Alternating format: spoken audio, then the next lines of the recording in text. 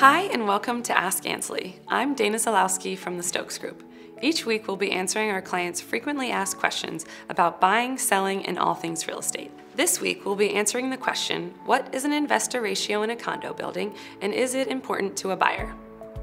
The investor ratio in a condo building is the percentage of the building that is owned by investors or people who rent their unit out, relative to the owner-occupants who consider their unit their primary residence and live there full-time. Many condo buildings place a cap on the total number of units that can be rented at any given time.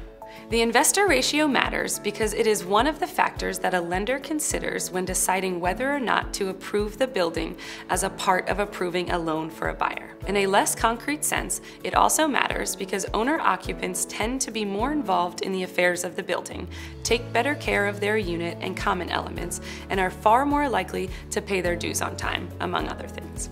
An investor looking to purchase in a condo building should be aware of any investor cap prior to investing in that building. Condo owners should monitor their board proceedings if a change to their investor policy is ever a topic for discussion.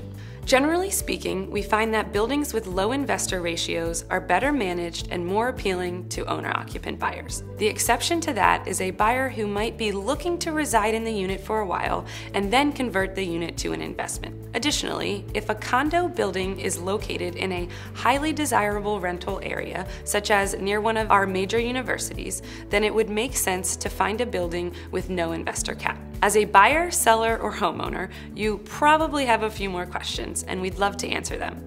Call us at 202-270-1081, email us at anslie@thestokesgroup.com, and be sure to keep your eye out for our next video.